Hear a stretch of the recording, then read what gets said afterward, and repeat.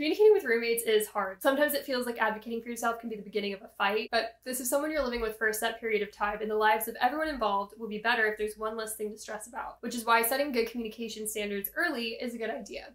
I've done it all. I lived in a suite my freshman year, had one roommate during my junior year, and for a short period before COVID, I lived with 5 other girls, and I truly believe that all of my issues would have been resolved if we did one thing that I learned my sophomore year from the start. Sit down during your first week and tell each other your non-negotiables. For me, it was dishes in the sink. For one of my roommates, it was clutter, and for another, it was poor communication. We wrote all these things down and discussed what we could do to mitigate the issues. When it came to dishes, we agreed to just do them as soon as they were dirty, and if we couldn't, we would acknowledge that we left them out and do them later. For clutter, we would tidy up every day together, and for poor communication, we just bit the bullet and had the awkward conversations.